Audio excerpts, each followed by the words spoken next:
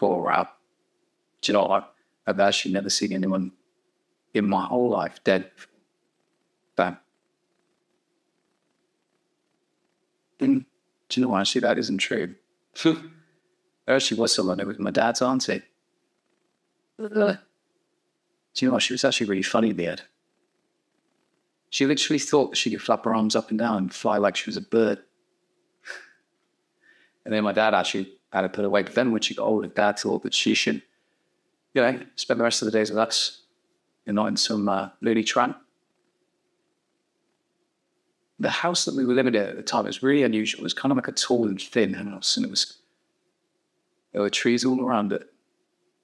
And then through the trees, there was literally a gap, and that gap, you could see the Colchester to London railway line. Here you go.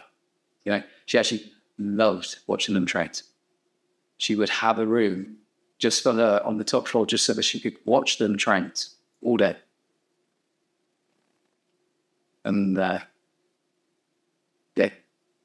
one morning she actually managed to prise the windows right open, and she called right on that banister, and she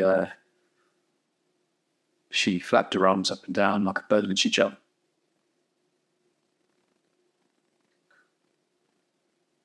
Yeah, my mum, she rushed out and she was just panicking. She was like, "Oh no, don't look," she said. But, of course, I looked. And it wasn't anything weird or unusual, it's just, it was just like a funny bundle of clothes with arms and legs sticking out of it. Yeah. It was